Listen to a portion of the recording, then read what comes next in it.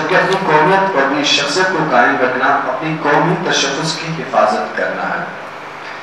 چترال کے زبان و ثقافت پر لواری ٹنل کے اثرات پر مقالہ پیش کرنے کے لیے میں دعوت دیتا ہوں محترم جناب محمد یوسف شہزاد صاحب کو۔ محمد یوسف شہزاد صاحب۔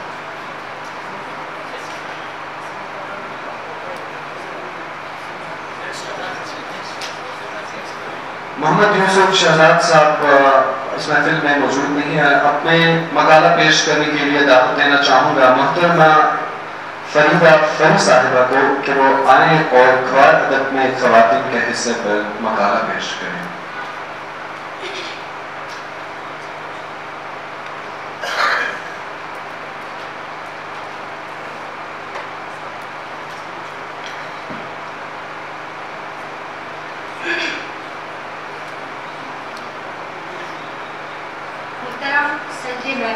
انجینئر خالد جمیل صاحب، محترم مولانا نگاہ صاحب، محترم محمد ضیاء الدین general secretary Gandhara Hindko board, اور محترم ان کے تسلیم حسین علیگیٹ صاحب، محترم Arshad Mahmood engineer P T D, محترم صلاح الدین vice chairman Hindko Gandhara board, اور دیگر میرے صحافی بھائی اور میرے معزز شرکاء بہن بھائی، السلام علیکم۔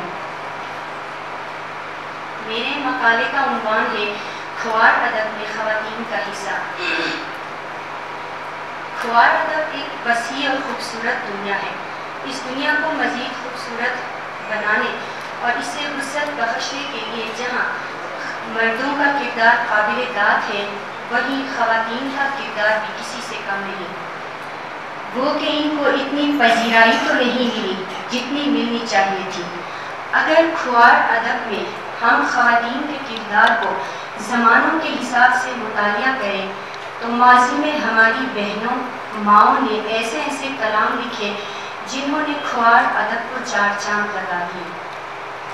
ان کے لکھے ہوئے بول گانوں کی صورت میں اتنے مقبول ہو گئے کہ سب کی زبان پر آج تک ورد ہیں۔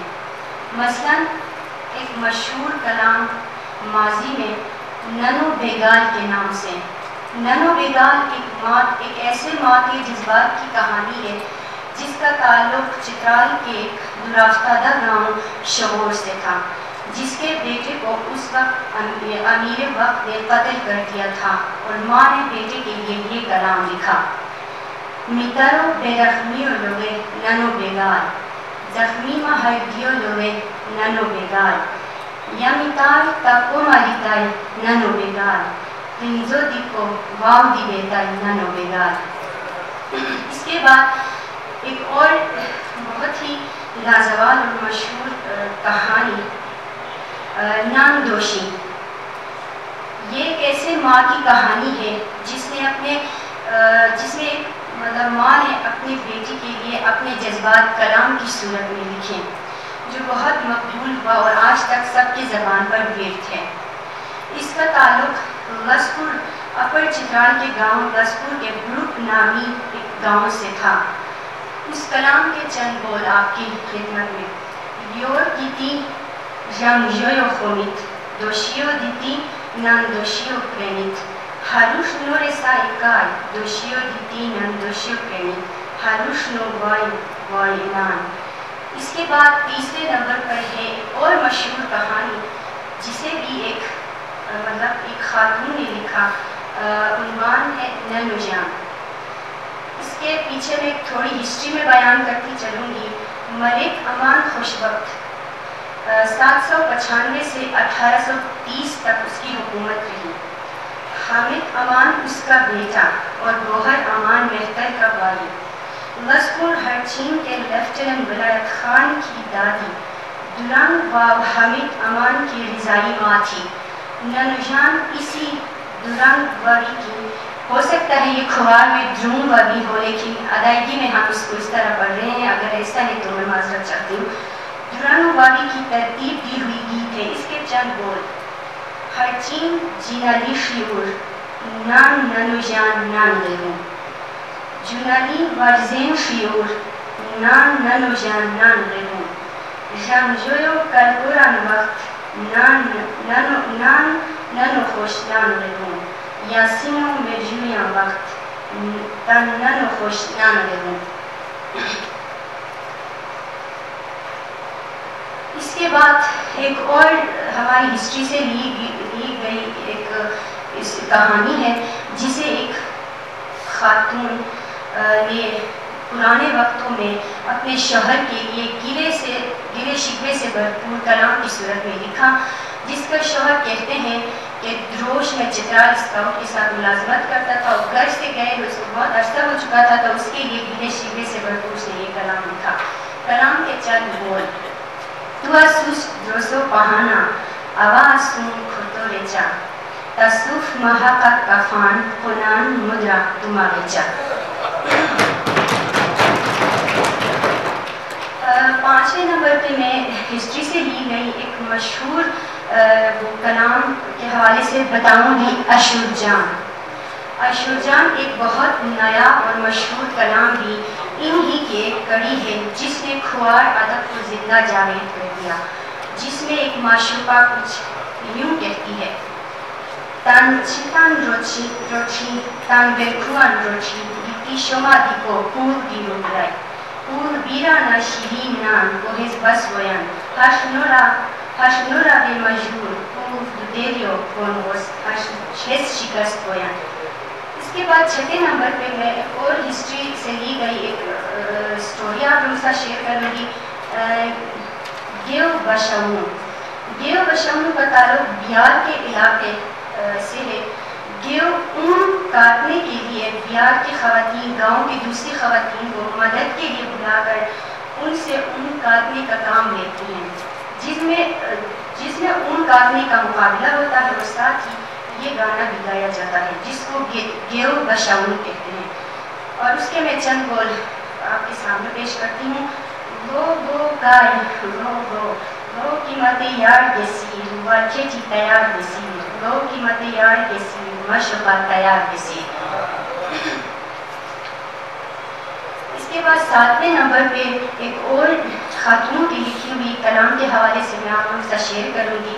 ڈوک یہودیس کے نام مطلب اسٹوری کا وہ ہے. یہ کلام تورکھو کے علاقے یہودیس سے تعلق رکھنے والے جوڑے کی محبت پر مبنی ہے.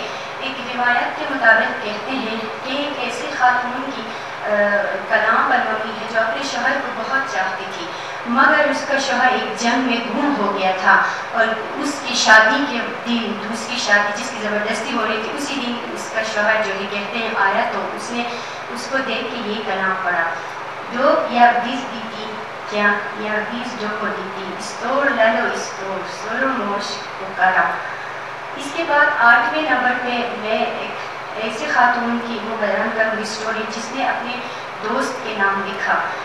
مسلم بیوی کا تعلق دروش کے ایک چھوٹے سے گاؤں گنگا سے تھا. مسلم بیوی نے اپنی ایک سہیلی نازک بدن کی یاد میں یہ مرثیہ لکھا. ان کے مرثیوں کا دور کہتے ہیں کہ 1948 ہے. اس کے چند بول: نمو قولا نام لکھومن نام نازک بدن گورو کے اسرف جشمان تا اسکیم پوران ہائے مشہوم نصیب یارو کم دستی نوگرو کشتا ساوز ہوئی سسانی کشتی. یہ اس کے کلام تھے. اور اس کے بعد ان کو ہم پورا بیان تو نہیں کر سکتے ہیں کہ ہسٹری سے ریسرچ کر کے ہم نے کچھ آپ لوگوں کے سامنے بیان بھی ہو سکتا ہے. اس سے بھی زیادہ وہ مزید جن کو ہم یہاں وہ نہ کر پیش نہ کر سکے کچھ یہاں میں نے آپ لوگوں کے سامنے پیش کی.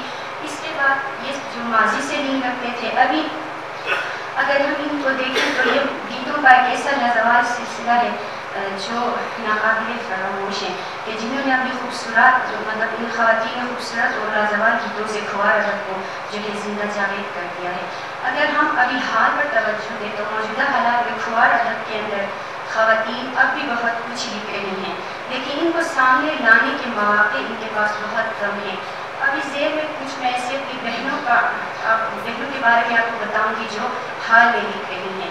مہر افروز جو ہے ہماری بہن ہے بھونی چترال سے ان کا تعلق ہے جو کئی سالوں سے کھوار ادب میں جو ہے لکھ رہی ہیں. مگر وہ کہتی ہیں کہ میرے کلام جب میں لکھتی ہوں اس کے بعد میرے ڈائری تک محدود رہتے ہیں، ان کے پاس اپرچونیٹیز نہیں ہیں. کبھی کبھی وہ کہتی ہے میں خواتین ڈے پر یہ کلام لوگوں کو یا خواتین کے سامنے پیش کرتی ہوں.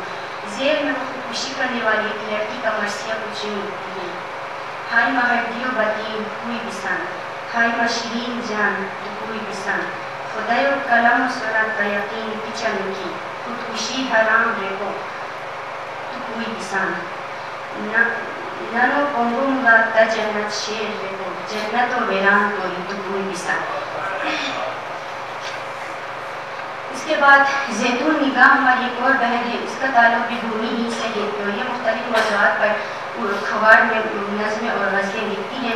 ان کا کلام ماں کی عظمت کے حوالے سے آپ کی خدمت میں: کیا عظیم انسان شیرین نام تو، شیرین نام شیرین جان تو، سخت ظلمت و خشوم تا فسا درخمو کان شیرین نام تو، تازبون کسون تا تمثیل دوئی تمہ جان مقرب شیرین نام تو۔ اس کے بعد آخر میں فریدہ سلطانہ فری، میں خود بھی گزشتہ کئی سالوں سے اردو اخبار میں لکھ رہی ہوں، آپ کی خدمت میں اپنے کلام کا چھوٹا سا پیش کرتی ہوں۔ پیچھا بیا فس بیتی شیر ہرتی ماں، 60,000 نس بیتی شیر ہرتی ماں، تان سرو دیتی و خورو دستا، گویا کی دیراش بیتی شیر ہرتی ماں، اقل نوتر جان مکرمان لگی، اقل نوتر جان مکرمان لگی، قسمہ وسوس بیتی شیر ہرتی ماں، اسور دی مقید فریتن بزتان، اسور دی مقید فریتن بزتان، مبچین خفص بیتی شیر ہرتی ماں۔ آخر میں ان کے علاوہ نکھت پروین نگاہ ہماری اور بہن ہے، ہما حیات ہے، اور دیگر کئی خواتین جو ہیں چترال کے اندر کھوار میں شاعری کرتی ہیں۔ ان میں سب سے پہلے جو ہے سیدہ حیات بیگم نسیم کا مجموعہ کلام بھی شائع ہو چکا تھا، مگر یہ بہت پرانے وقت کی بات ہے تو مارکیٹ پہ ہمیں یہ نہیں ملی۔ اور ان تمام باتوں سے یہ نتیجہ نکلتا ہے کہ خواتین نے کھوار ادب کی بنیادیں مضبوط کرنے میں کافی گرام قدر خدمات سر انجام دی ہیں اور ابھی تک دے رہی ہیں۔ انہی کے کاوشوں کی بدولت کھوار ادب آج ترقی کی راہ پر گامزن ہے۔ ہاں یہ الگ بات ہے کہ کچھ مرد حضرات کی طرح بہت نمایاں طریقے سے وہ اپنا کردار ادا نہیں کر سکتی، چنانچہ بہت سے نایاب کلام جاہلیوں کے اندر ہی مر جاتے ہیں۔ بہت شکریہ، تھینک یو سو مچ۔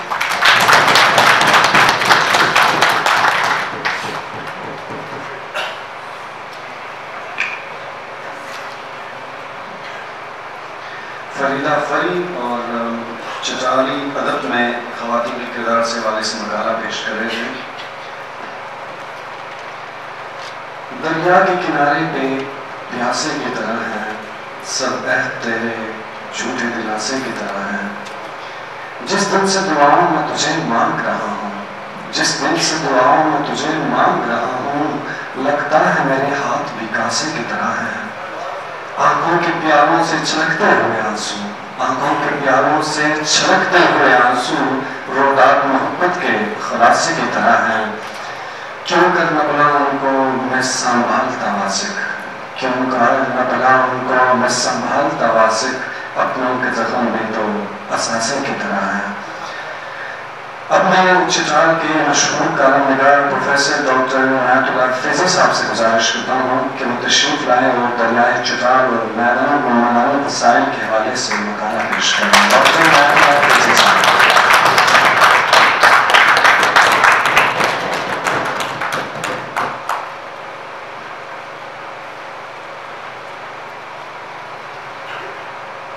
بسم اللہ الرحمن الرحیم، نحمده ونصلی علی رسوله الکریم، اما بعد فاعوذ باللہ من الشیطان الرجیم، بسم اللہ الرحمن الرحیم، وقولوا للناس حسنا، صدق اللہ العظیم۔ جناب صدر مجلس انجینئر خالد جمیل صاحب،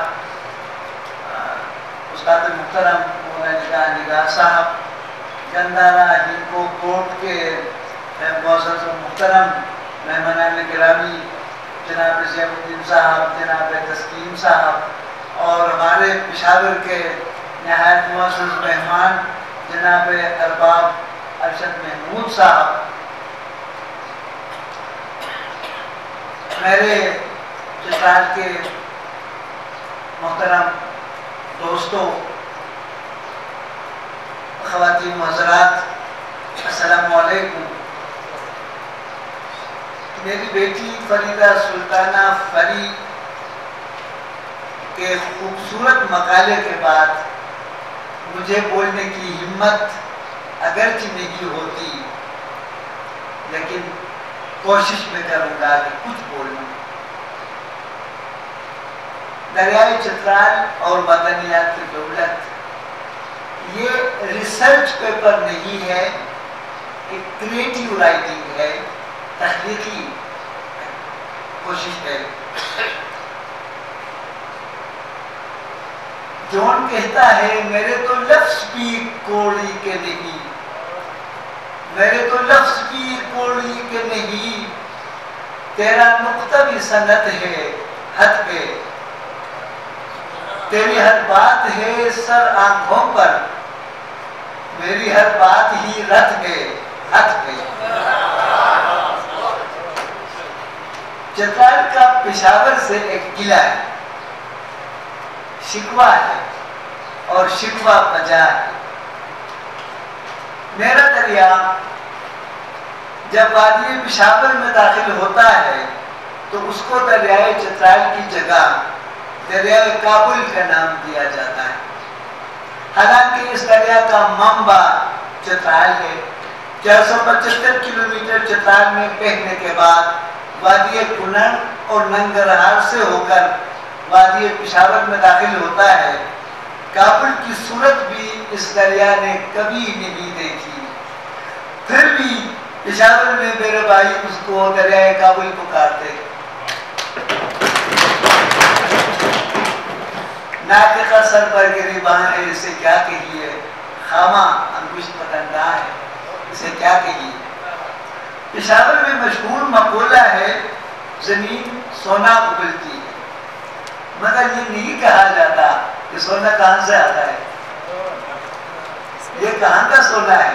آتش نے ایک بات کہی، زیر زمین سے جو آتا ہے سو زر بکف، زیر زمین سے جو آتا ہے سو زر بکف، قارون نے راستے میں لٹایا خزانہ کیا۔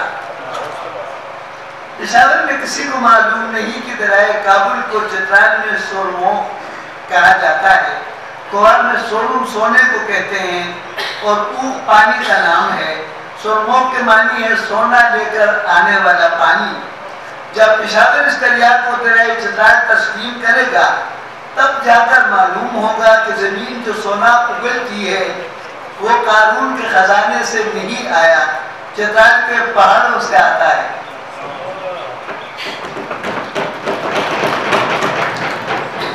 دریائے چترال اس بات کی گواہی دیتا ہے کہ گردارہ تہذیب چترال اور پشاور کی مشترکہ تہذیب ہے۔ جب دریائے باڑہ پشاور کے بس سے گزرتا تھا تب بھی دریائے چترال وادی پشاور کو سیراب کرتا تھا۔ دوسری صدی قبل از مسیح میں گندھارا سلطنت کے راجہ کنشکا نے دریائے چترال کے منبع تک پہنچنے کا ارادہ کیا تو ننگرہار اور کنر کے راستے کشکار پہنچا۔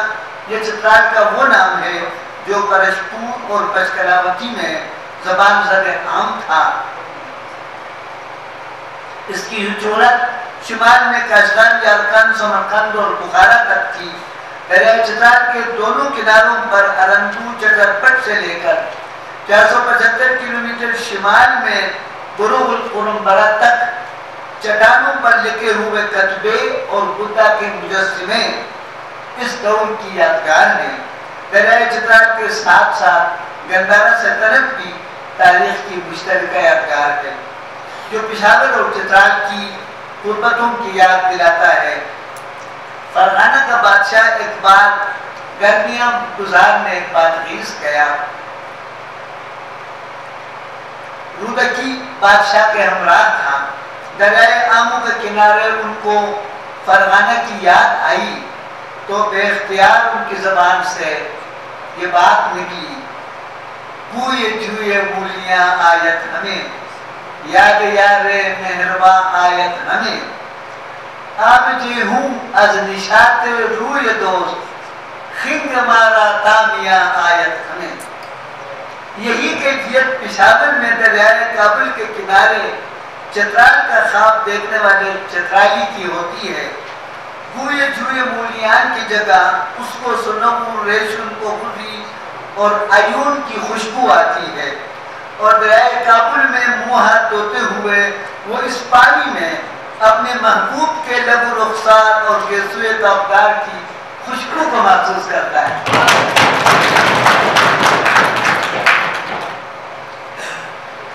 چترال اگر فرغانہ ہے تو پشاور اس کا بادغیس ہے۔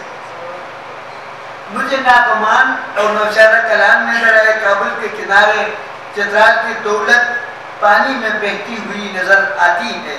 یہ معدنیات کی دولت ہے، اس میں 73 اقسام کے دھاتوں اور 28 اقسام کے جواہرات نے اپنے ذروں کے نور بکھیرے ہیں۔ یہ دریائے چترال کی فیاضگی ہے جو پہاڑوں کے خزانوں سے میدانوں کا دامن بھر دیتا ہے، اور مرد کوہستانی کا رشتہ مندئی سے ہرائش سے جوڑ دیتا ہے۔ دریائے چترال پہاڑوں سے صرف سونا بہا کر نہیں لاتا، موجودہ دور میں دنیا کی سب سے بڑی ضرورت اور آج 28 مئی کو یوم تکبیر کے دن پاکستان کا سرمایہ افتخار یعنی جوہری ٹیکنالوجی کا سب سے اہم دھات یورینیم بھی اپنے ساتھ بہا کے لے جاتا ہے، مولبڈینم بھی اپنے ساتھ بہا کے لے جاتا ہے، اور اینٹیمنی بھی اپنے ساتھ بہا کے لے جاتا ہے۔ یہ اینٹیمنی وہ پتھر ہے جو چترال میں محبوب کو تیر کمان سے مسلح کرتا ہے، آنکھوں میں سرما ڈال کے، اور شہر میں جا کے پاک فوج کو میزائل کے ہتھیار عطا کرتا ہے، یورینیم ریئیکٹر میں ڈال کے۔ امریکی اور چینی ماہرین کو یورینیم اور اینٹیمنی کے ذخائر نے دریائے چترال کا ایسا گرویدہ بنایا ہے کہ دونوں ان کے طواف میں دن رات لگے ہوئے ہیں، تاہم دریائے چترال ان کو راستہ نہیں دیتا، کبھی یوں مڑتا ہے کبھی یوں مڑتا ہے۔ یہ وہ دریا ہے جو یاقوت اور ہیرے جواہرات، زمرد اور ابرق مائکا کے کانوں سے گزرتا ہے، سنگ مرمر کو تراشتا اور عقیق و زہر مرہ کو نکھارتا ہوا آگے بڑھتا ہے۔ اس کے جرنوں میں فولاد کی طاقت، اس کے ابشاروں میں ہیرے کا حسن اور اس کے لہروں میں زمرد کی رنگینی۔ چترال کو پشاور سے کئی نسبتیں ہیں۔ قصہ خانی میں بازار ٹنگران کے اندر اونی پٹی کی دکانوں کی قطاریں اور ان دکانوں میں سجائے ہوئے مال کی ایک جھلک آپ کو ٹوپیوں، وسکٹوں اور رنگ برنگے چوہوں، شالوں کی جو بہار دکھاتا ہے، اس کی گواہی بھی دریائے چترال کے پاس محفوظ ہے۔ دریائے چترال میں قیمتی اونٹ سے لدے ہوئے بیڑوں کو دھونے کا منظر اپنی آنکھوں سے میں بارہا محفوظ کیا۔ دریائے چترال میں دستکار مردوں اور عورتوں کو بارہا دیکھا کہ اونی پٹی کے حسن کو اس دریا کے پانی سے دکھانے کے لیے دریا کے کنارے لا رہے ہیں، اس پانی کے آب سے چمک دے کر کوجہ و بازار میں سجا رہے ہیں۔ چترال کی تہذیب و ثقافت کا سفیر بھی دریائے چترال ہی تو ہے، ورنہ یہ پہاڑ نہ سڑکتے ہیں نہ بولتے ہیں۔ شاعر نے فریاد کی ہے، خدایا میرا ایک کام کر دے، خدایا میرا ایک کام کر دے، ان پہاڑوں کو ذرا اذن سفر دے۔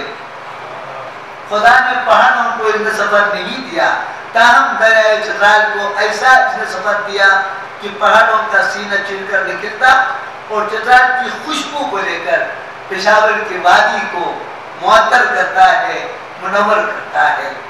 اہل نظر کہتے ہیں کہ ہندکو اور کھوار میں جو حلاوت اور مٹھاس مشترک ہے وہ بھی دریائے چترال کی وجہ سے ہے۔ اس دریا کے پانی سے جو زمین سیراب ہوتی ہے وہ حلاوت اور مٹھاس سے بھرپور ہوتی ہے۔ یہ ایسی مٹھاس ہے جو زبان پر چڑھے تو الفاظ کو بھی حلاوت اور مٹھاس بخشتی ہے، سروں اور نغموں کو حلاوت اور شیرین سے بھر دیتی ہے۔ چترال کے شاعر مجلس میں موجود ہیں، میجر ریٹائرڈ احمد سعید نے دریائے چترال کی آب بیتی ایک نظم میں لکھی ہے. نظم کا آخری بند ہے: تھکے ماندے مسافر کو شفیق و مہربان ماں کی طرح، ہر گھڑی ہر ساتھ و ہر آن ٹھنڈی ٹھنڈی میٹھی میٹھی لوریاں دے کر تھکاوٹ کو مٹاتی ہے، مسافر کو سلاتی ہے. میری دھرتی میری ماں، تیرے بیٹے تیرے دہقان اور مزدور بیٹے، تیرے شاعر اور تیرے فنکار بیٹے، تیرے افسر تیرے رہبر سبھی بیٹے تیرے. ہر ایک پیر و جوان ازل سے تا ابد ہر آن، سینہ سپر مثل کمان، تن من لٹانے کے لیے ہر دم مستعد تیار رہتا ہے. تو میری جنت ارضی ہے، فردوس بنی ہے، یہ وادی میرے رازوں کی امین ہے.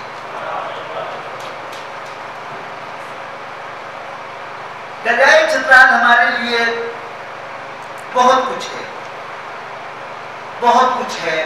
اس نے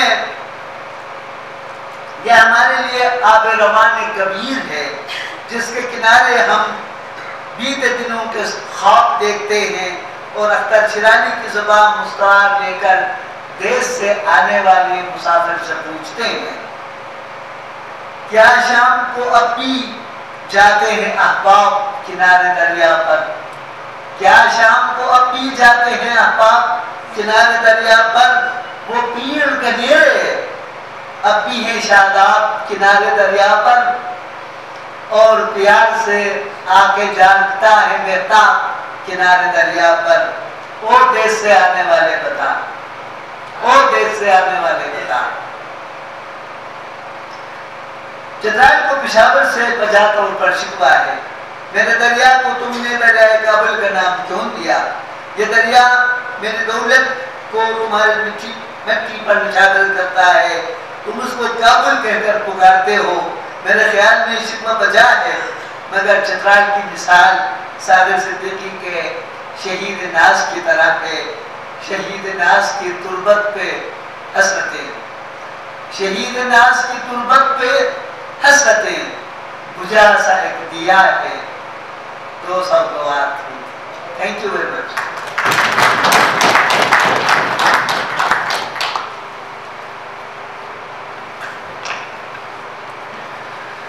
چترال کی قابل فخر فرزند، ستارہ امتیاز، کامل نگار، مصنف، شاعر، نقاد، ہم جفت شخصیت، عظیم استاد، شعلہ بیان مقرر، مہم جو اور مہم سرا ڈاکٹر عنایت اللہ فیضی صاحب مقالہ پیش کر رہے تھے. اب میں میجر ریٹائر احمد سعید صاحب کو مدعو کرنا چاہوں گا اسٹیج پر کہ وہ آئیں اور نظم پیش کریں. محترم جناب میجر ریٹائر احمد سعید صاحب.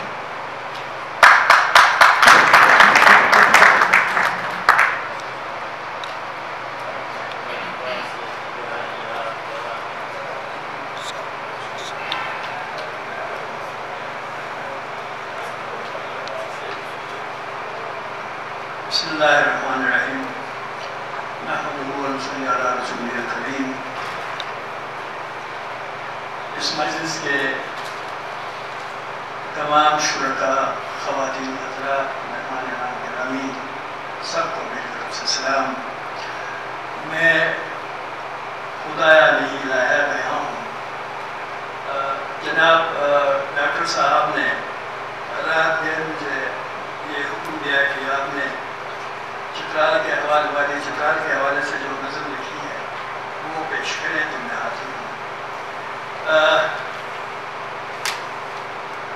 جناب والا ڈاکٹر صلاح الدین صاحب، میرا تعلق مادری زبانوں کے حوالے سے، میں خارجہ زبان سے میرا تعلق ہے.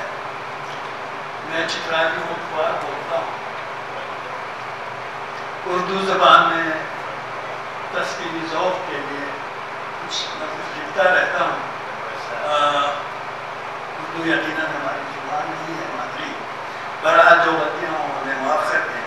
میں نے وادی چترال کے حوالے سے ایک نظم لکھی تھی جس کو میں پیش کرنے کی جسارت کرتا ہوں.